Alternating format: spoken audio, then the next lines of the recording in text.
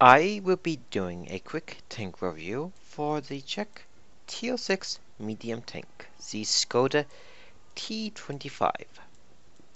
This tank, for all intended purposes, it is just like the T24, but it is slightly better in most ways. Besides that, this tank have a lot of the same play styles, strengths, weaknesses, and how you play the tank as well.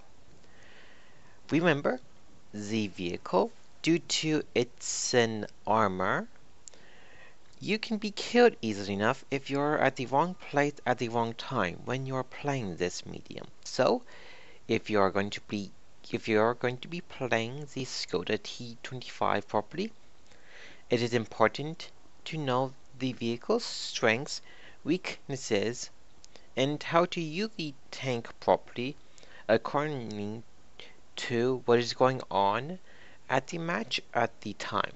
Besides that, this is probably one of the best tier 6 medium tanks in the game when you compare the T25 to the other medium tanks at this tier.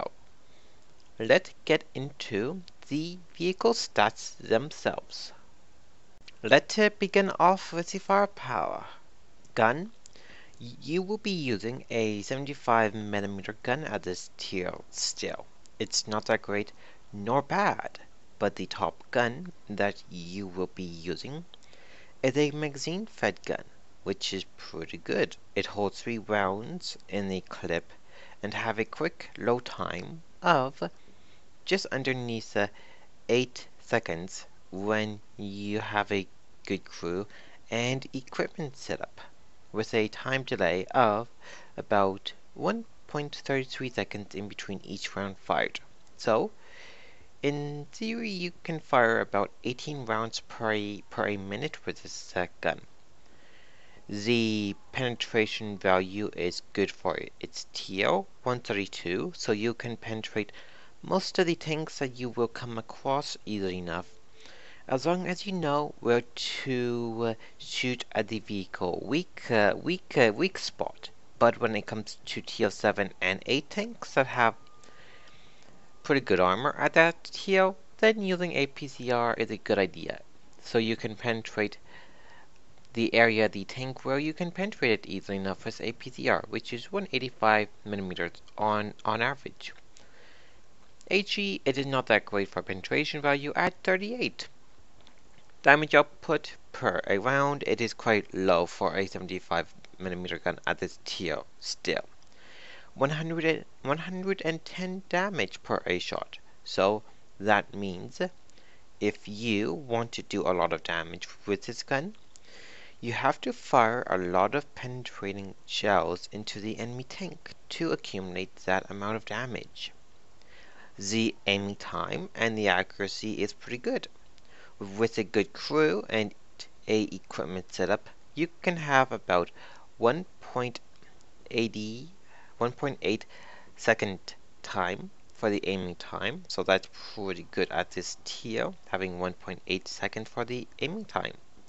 And then accuracy at 0.36. The damage output per a minute, it is okay for its tier. It is 2000 damage per a minute. So as long as you use the gun to the full advantage that you can at times, you can do quite well in this tank. Gun depression, it is fantastic. 10 degrees downward, 20 up, so you can hill fight with this if you have to. The turret traverse is fantastic at 38. Now, the survivability, it is completely rubbish. Due to the thin armor, the crew members and the modules, they can be damaged easily enough. Hit points, 730 hit points, so you can take a few hits before you are killed. Armor, it is purely rubbish. You may be able to ricochet a few rounds if you angle the front and the side hull armor well enough. Besides that, everything can penetrate you easily enough. Armor in the front, it is 50 for turret in the hull, side and rear 35 for the hull and turret. So your armor is paper thin. Mobility. This is where the tank is actually pretty good. For weighing about 23.6 tons for the upgraded, you have quite the good horsepower to ton ratio with a 500 horsepower engine with a horsepower of 21 horsepower to 1 ton. So that means when you are on flat terrain, going in a straight line or going downhill, you can easily reach the 60-kilometer mark quickly enough. The reverse speed, it is good at 20. The hold reverse, it is good at 33. So with a good hull and turret reverse, you can use the hull and the turret reverse to your advantage to turn the machine around in a hurry if you have to. Concealment, it is not that bad nor good for a medium tank. When it is staying still, it is 11.5. When on the move, it is 8.65. The vehicle spotting range and signal range, it is pretty good. The base view range, it is 375 meters. You can increase the view range even more if you are going to be using coated optics or binocular telescope. The radio, it's pretty good. It is at about 760 meters, which is pretty good for this tier. So let's get into the research part of the tank now. The tank research, it's an easy tank to go through, as you don't need to do all that much researching to get to the tier 7 tank. You will have to pretty much research the top gun, the top turret, and then you can get to the T-34/100. The only pieces of equipment that you will have to research on the tank itself to have the machine fully upgraded is the top engine, track, gun, and turret. Let's begin off with the tracks. You will have to get the second pair of tracks to mount all of the equipment onto the tank here. So your whole traverse changes for the better from 25 up to 30, which is a nice improvement. Engines, you have two to use, the 450 and 500 horsepower engine. The thing about the 500 horsepower engine is that it is only usable on the tank here. So if you want to have a slightly better horsepower to ton ratio, then use the 500 horsepower engine. If not, it is quite viable to use the 450 horsepower engine throughout the entire grind if you want to. So it's up to you which of these two engines you want to use throughout the grind or not. Watch out for the engine fire at 20% for both of them.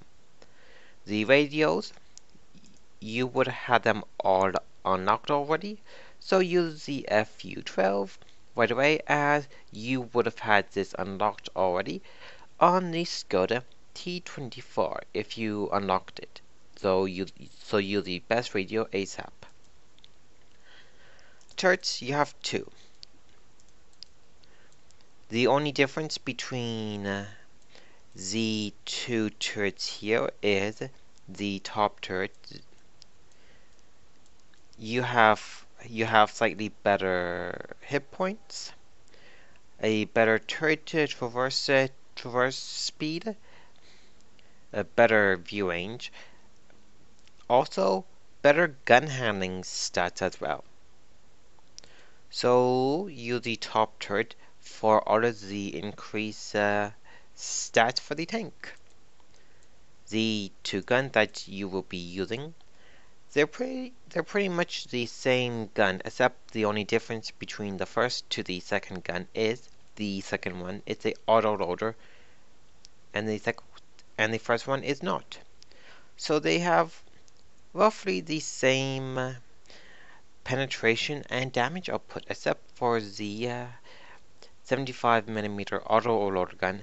It is a better one of the two to use, as you have a magazine to use, and you can fire all of them in a short amount of time, move, load the gun in a hurry, and fire more rounds. Also, the aiming time and the accuracy is better for the autoloader here as well. So you will use the first gun, the A18. It's pretty good still at this TL. So use that until you get the required experience points to unlock the autoloader gun. Then use the autoloader gun to get the required experience for the top turret to use that. Then get the rest of the experience to get to the T-34 100. Now I will be covering the consumables, the ammunition layout, the equipment, and how are you going to be playing the Skoda T25 tank.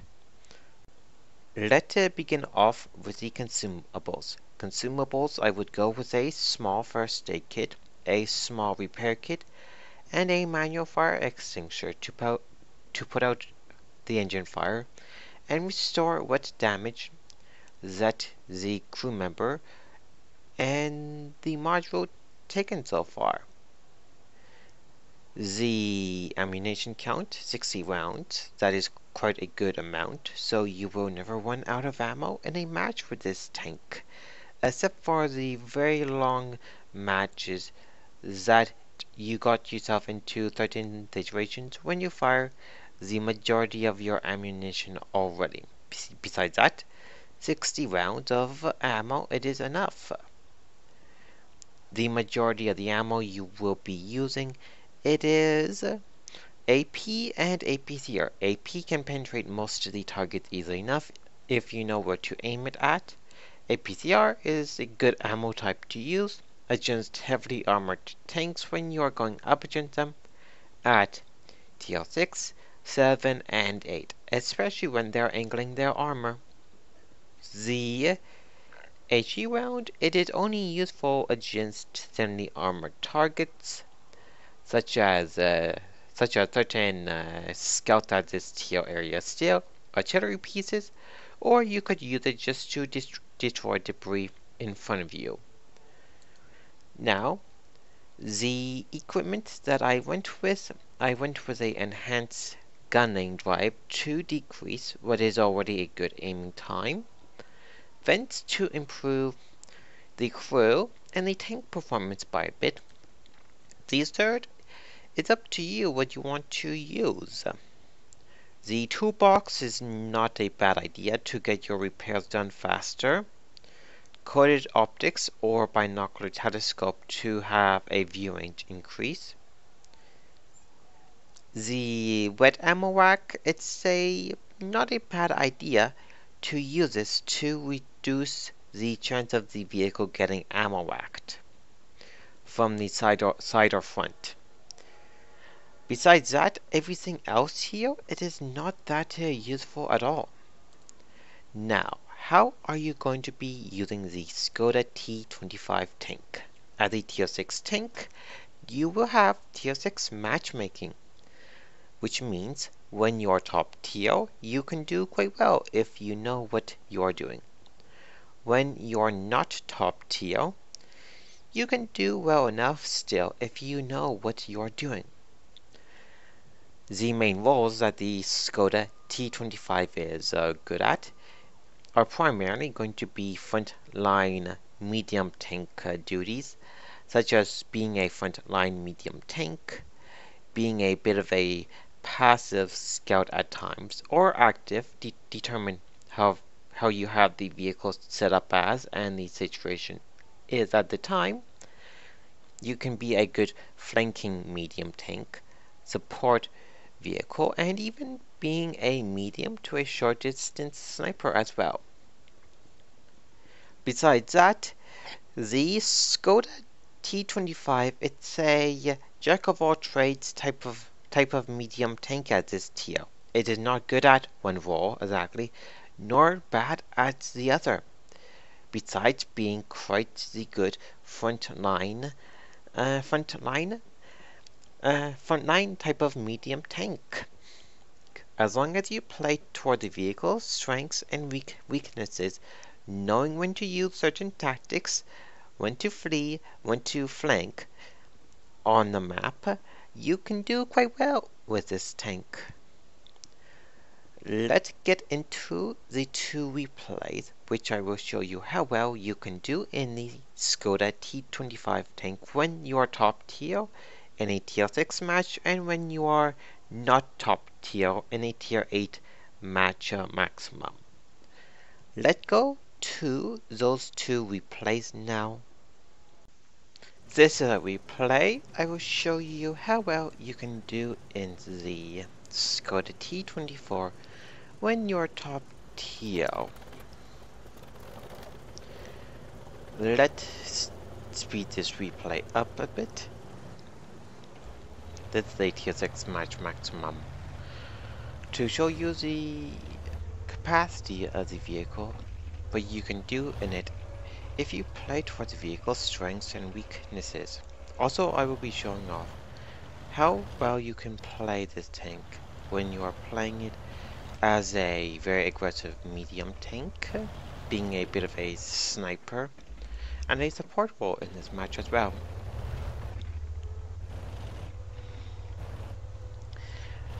Being a pretty fast medium here, I use my speed here to get to a good location. I unload my clip onto the enemy Skoda there, setting it on fire.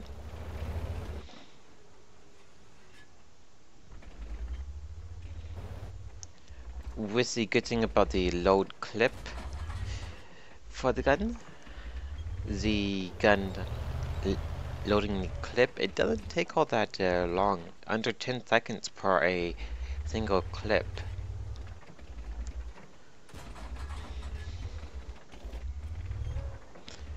Now I am being very careful here, as I can be killed easily enough by the enemy forces here if they rush me. I wait for some backup before moving forward.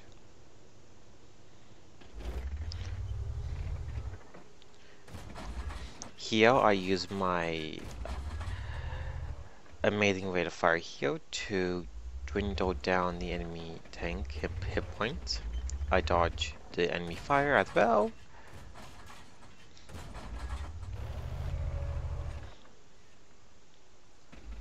With a good crew and equipment setup, you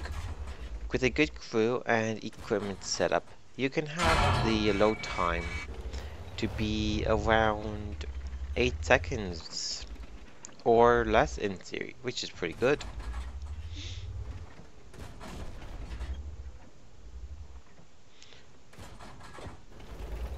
There I used the last few rounds in the clip to finish off the tanks that were on low health. Now I'm using my agility to get to a position where I can support my team.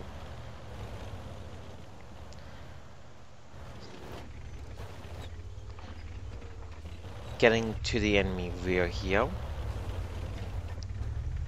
I look at what I can shoot at. Seeing there is artillery in the OI experiment, I focus on the artillery first. I do a quick force reload, knowing if I'm going to be damaging the OI, I need to use all of my clips on the tank. With the clip, I reduce the tank to about 1/3 of its hit points. Knowing I'm going to take a hit from the OI, I use the amazing aiming time and good penetration value at this tier area still to finish the OI off.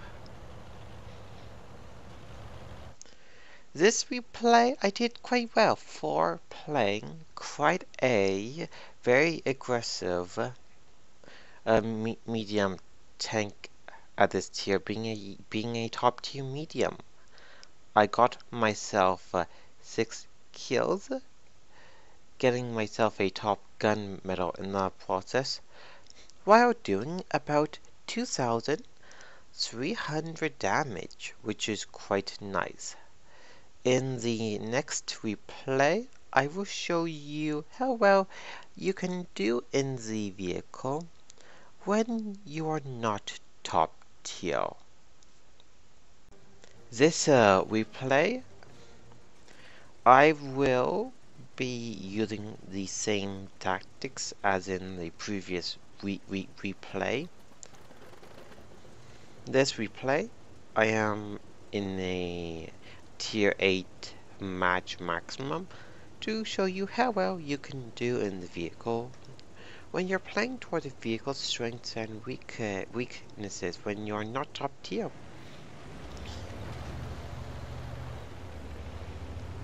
Let's speed this replay up a bit. First thing first, I use the vehicle pretty good speed to get to the front line here, to be a bit of a passive scout. Seeing nothing, it's only just the Type 64 here.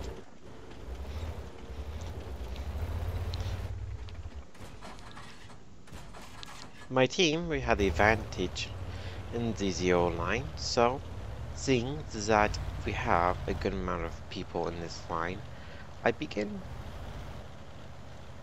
to change my location to see if I could shoot at the Hellcat at this time. I could not, but coming to this location here, it gave me an opportunity to shoot at the top tier vehicles that are going to be coming to our base in that area.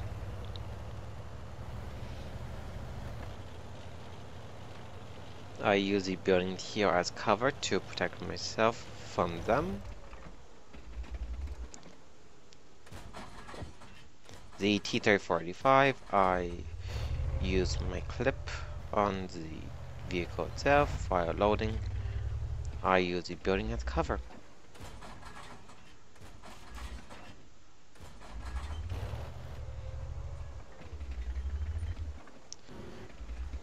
The T-34, I try to fire at the vehicle while on the move. I only got one shot there earlier, and then I would have had led the third shot to finish the T-34-85 off. The IS here, I got a shot on its side using regular AP, but to make sure I can penetrate the vehicle armor side, I need to use a PCR. Now I am thinking at this moment, should I go around them to get a opportunity to shoot at their rear or help my team in the north here?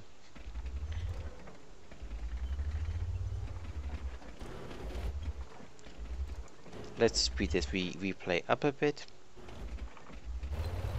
After seeing what things are like in this sector, I switch location to assist my team in the north part of the map.